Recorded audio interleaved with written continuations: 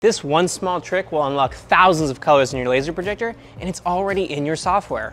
You can do this by doing a color tune, and every laser is color tunable with QuickShow and beyond. So why do you need to color tune a laser?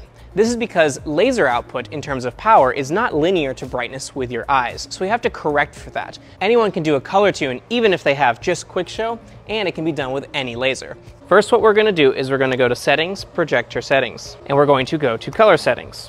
And up here, you're going to see this Test Patterns button. The first thing we're going to do is use this grayscale test pattern and output it on our laser. Normally, these days, pretty much everything is going to be a 3-laser RGB laser. This is what we're going to select. The next thing we're going to do is do an analog with log response. What we want to do is bring up the minimum voltage slowly till we see the last circle there appear. I'm going to do the same for each color till I have a white that I kind of like in that fade out. Now what we can do is use our max voltages to tune our white. Normally this will be a little bit off the green and a little bit more off the blue.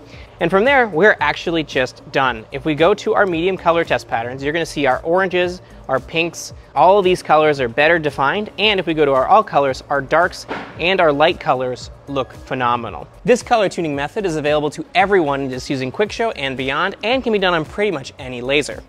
But if you have extra colors in your laser like a yellow, tune in next week for the advanced mode to get even more out of your color tune.